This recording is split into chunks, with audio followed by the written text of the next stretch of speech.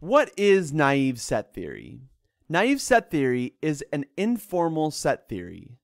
It's a bridge for students to have access to sets without having to define what a set is rigorously. That means that by the end of this video, you will learn about as much as you can about sets without actually rigorously defining them.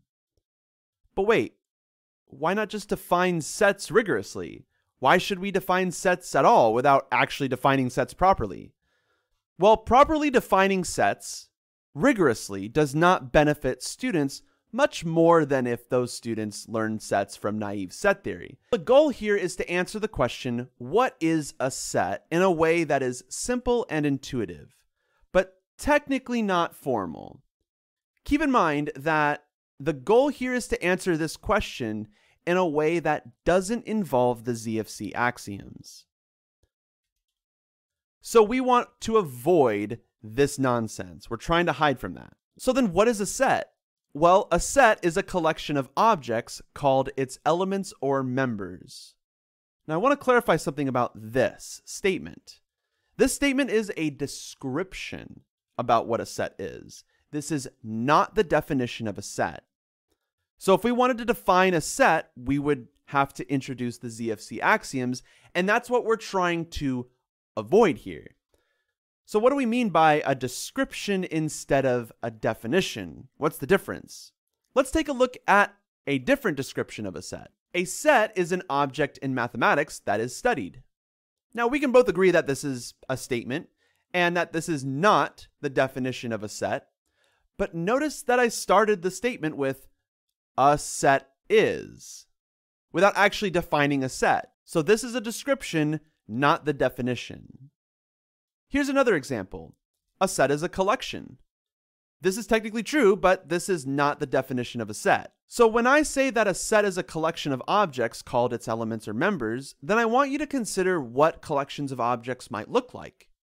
And then consider that a set is a collection of objects. That's a description again. Now, this is where things get really weird and strange. Why is this not the definition of a set? I mean, you and I both know what a collection of objects is, right?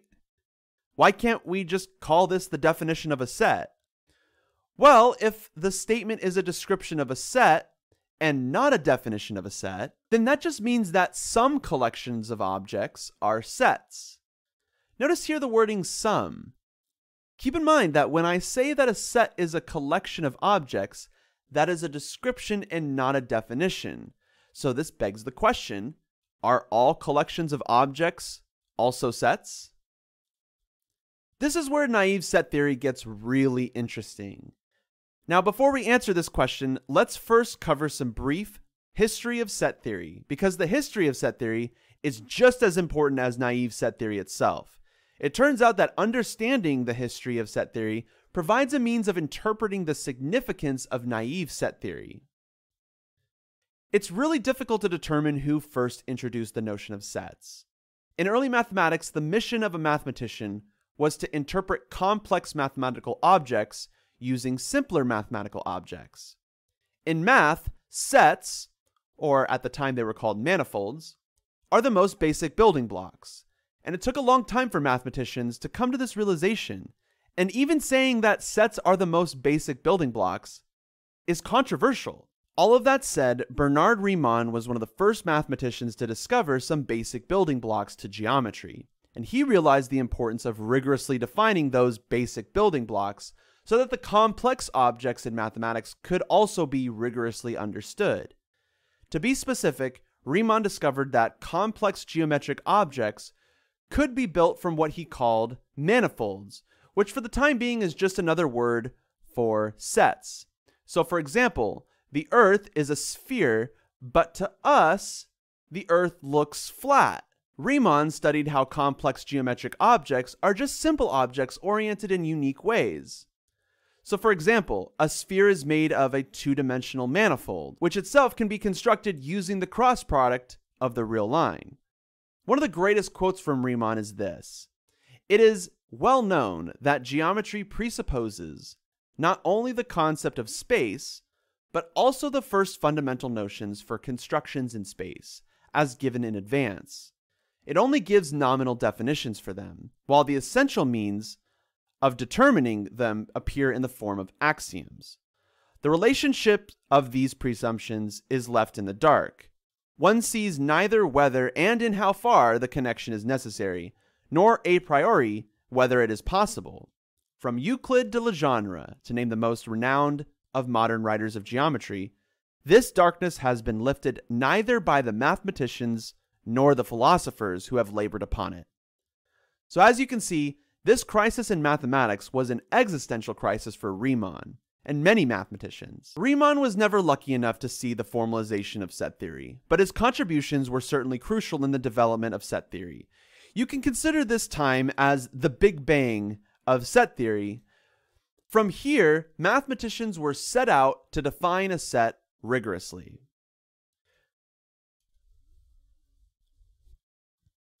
Richard Dedekind set out to rigorously define the real numbers by rigorously defining the irrational numbers using Dedekind cuts.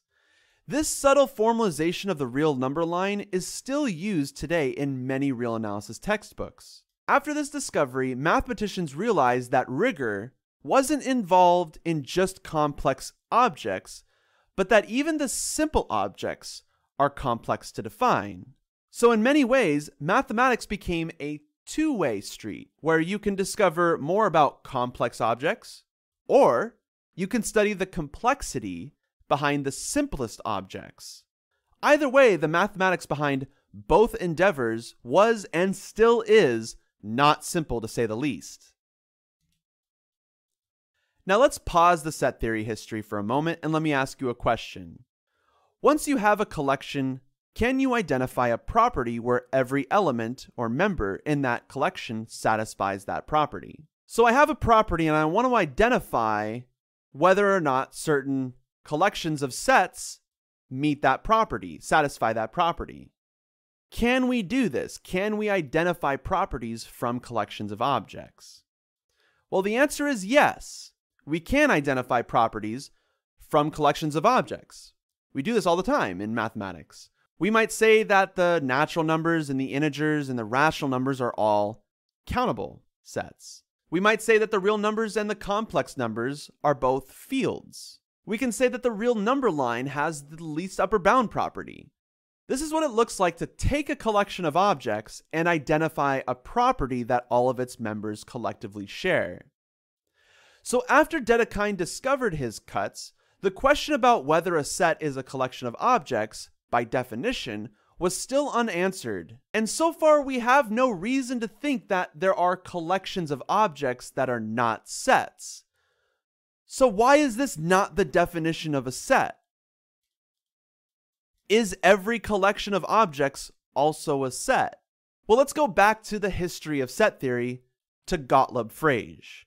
The answer for him was yes, every collection of objects is a set. Frege was interested in constructing sets from other sets and from properties themselves. Let me ask you a question. Once you have a property, can you identify a collection of all sets that satisfy that property? To Frege, the answer was yes. He called this basic law 5, which is sometimes referred to as unrestricted comprehension. So instead of starting with a set and identifying properties that that set satisfies, we identify a property first, and this property gives rise to a collection of every set that satisfies that property. This is a collection of objects, but in many ways, this collection of objects should be forbidden, and we'll see why that is later on. So to clarify, the question is, can we start with a property and then define a collection of all sets where every set in this collection satisfies that property? Are these collections of objects also sets? To clarify about unrestricted comprehension, there is a notation that you might be familiar with if you've seen any small amount of set theory in the past. This is sort of like set builder notation, but there is a crucial difference between unrestricted comprehension and restricted comprehension. This notation allows us to construct sets by providing the representation of the objects within that set and a rule or a property that every object satisfies in the set. So for example, here I have a set where the representation of the objects looks like 2x2 matrices with a 1 in both the top left and bottom right entry, and P for the top right and bottom left entry, where the property or the rule that these objects must satisfy is that P is prime. Now you might think you know what is in this set, but I want to convince you that you don't know what's in this set, because it's impossible to know everything that is in this set. What prime numbers are we talking about here? In different contexts, there are different notions for prime numbers. Is this really a 2x2 matrix, or is it just a list of 4 numbers organized in a very convenient way that looks like a 2x2 matrix? The problem with unrestricted comprehension is that without context, we can become lost very easily. This caused problems that made many mathematicians very uncomfortable, including one of the most important set theorists in all of history, George Cantor. Cantor was interested in whether the set of everything should be a set. Now, I know a lot of math teachers like to immediately jump to Russell's paradox, but I think historically Cantor's theorem was not only first by 10 years, but also technically Russell's paradox is an immediate result from the proof of Cantor's theorem. And this is something that Russell admitted. Cantor's theorem states that the power set of any set is always strictly larger in cardinality, which means that the power set of any set will always have more elements than the original set. So let's obtain this result from a proof. We'll start with a function from any set A to its power set. Now recall that a power set is a set of all subsets of a set. If you want more information on that, I have a video that can help you better understand the power set. We're going to define this function naturally by mapping each element to the outputs that have the input as a singleton element in a set. And those are sets that certainly are in the power set. Now, as you can see from this specific example here, the power set clearly has more objects than just 3 objects. The power set here has 8 objects, when the original set has 3 objects. Clearly in this example, 3 is less than 8. So Cantor's theorem is true for this specific example. I want to generalize this point to every possible set A, which is what Cantor did in his proof. So let's just assume that there is a function defined over a set A, such that this function is onto or surjective, meaning that for every output, there is an input that maps to that output. So we're assuming that every possible output here is in fact an output. So let's pick a special output that is in the power set. This set, B, is clearly in the power set since it contains a collection of objects that are in A, whatever A is. All collections of objects from the set A must be in the power set of A.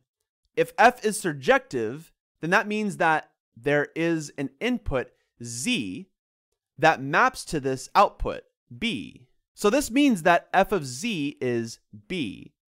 Now either Z is in B or it's not. If Z is in B, then that means that Z satisfies the rule of B, which means that Z is not in the output of Z. Since the output of Z is just B, this means that Z is not in B, which is a contradiction.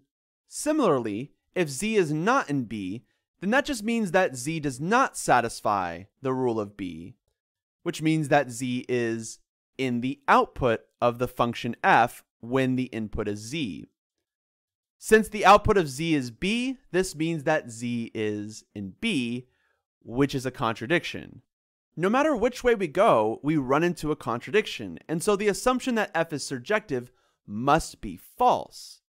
This means that this injective function is not surjective, meaning that there are more outputs than there are inputs always. This means that the size of any set is always going to be less than the size of its power set, and that's a strict inequality. This means that the size of the natural numbers is strictly smaller than the size of the power set of the natural numbers.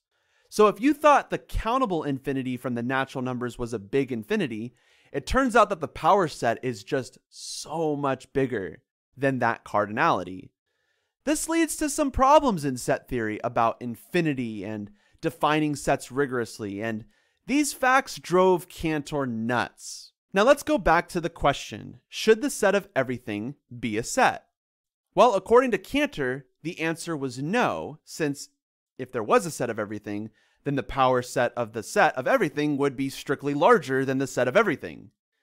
And that's very problematic, considering the power set of the set of everything should be a subset of the set of everything, since the set of everything should contain everything. So this is a problem that needs to be solved. Apparently, we can't just take the collection of any objects and call that a set. So when do we run into trouble, and how do we resolve these troubles? Shortly after George Cantor proved Cantor's theorem, Bertrand Russell discovered that it's problematic to have a collection of all sets with the property that A is not a member of itself. This discovery was the first time that mathematicians were convinced that you can't just unambiguously create a set from a property. Let's take a look as to why Russell's paradox is a paradox. Consider this set, which is defined as a collection of objects, such that A is a set and A is not a member of itself. So in this case, B is the collection of all objects that are sets that do not contain themselves.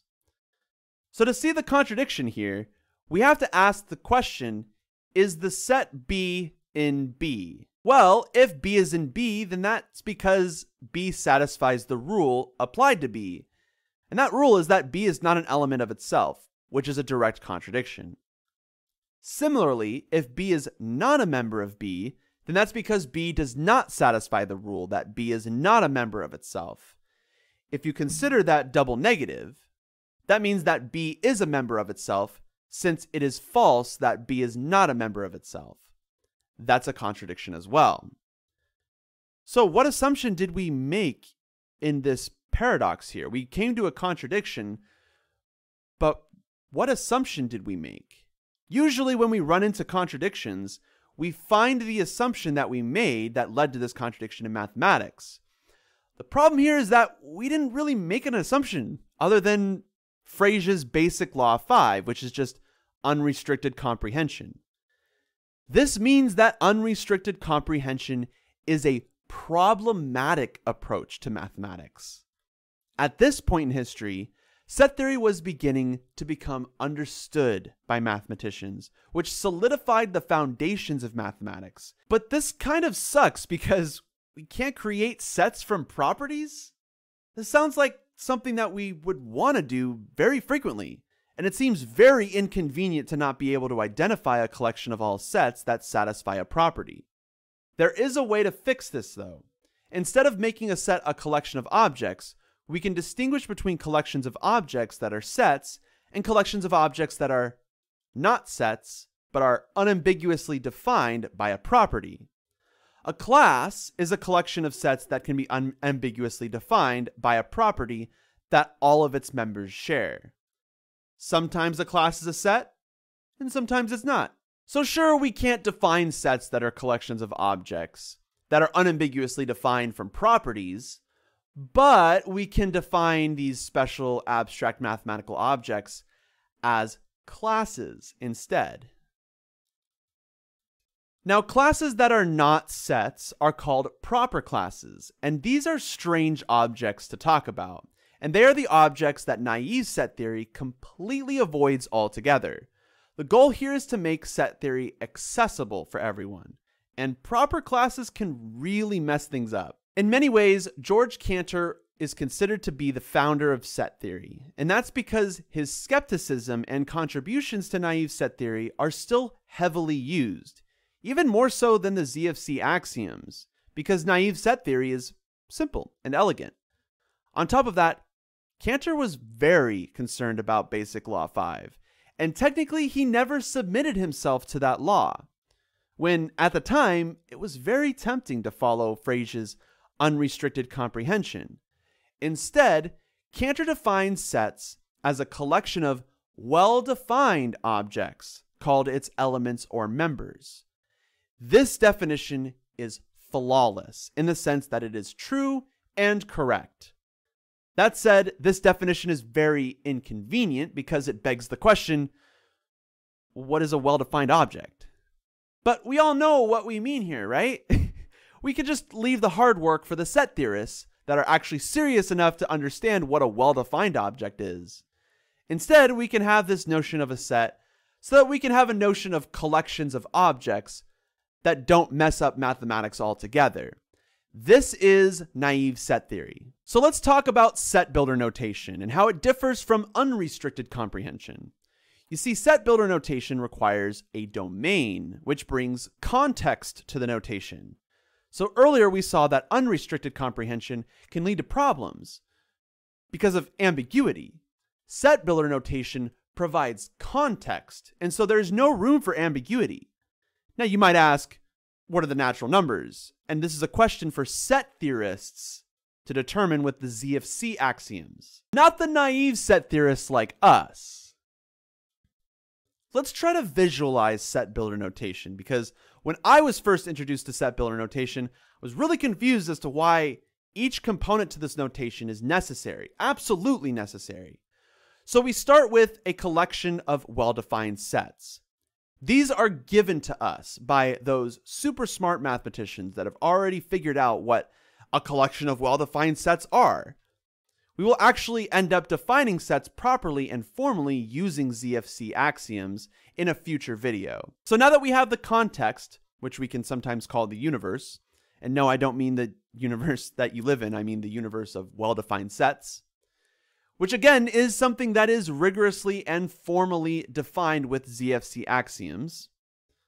So now that we have our universe, we can identify a property and gather all the objects which are sets in that universe that satisfy that property. This set is a set that is constructed from its representation, its domain, and the rule that each of its sets satisfy. This is set builder notation, and this is exactly how we create or construct sets from previously constructed sets, which then is a well-defined object in and of itself, because it comes from well-defined objects by definition. This is set builder notation, and this is a definition. So here we have a representation of what the object might look like. Here we have a domain and the universe, and we have a rule that each object must satisfy. But then all of this just begs the question, what is a set? Did we seriously just come all this way to find out that we never really defined what a set is in naive set theory? Is this really what you came for? Well, sort of, yeah. This is one of the first times in mathematics where mathematicians submitted to the reader that they should do the important work as an exercise if you want to. But it's not necessary because you know what it is, right? You know what a set is, kind of, right? So to Cantor, he didn't really care about what a set was specifically and formally. He just wanted to have a tool to use sets and set notation in mathematics. And that's what we're here for. That's what naive set theory is for. So yes, this was literally an exercise that Cantor left for mathematicians. But think about what we're doing here with this question. We're taking this question and not answering it. We're kind of leading ourselves back to this question, but during the process of not answering this question, we get a self-referential tool that makes us feel good on the inside. That's naive set theory. Now, I could go on to talk about the ZFC axioms or even classes or the Morse-Kelley set theory or first-order logic, but instead, I'm going to leave this exercise for the reader and for myself because I want to eventually cover the ZFC axioms anyways in this channel, and I'm excited to do that soon. Thanks for watching this video, and I'll see you all next time.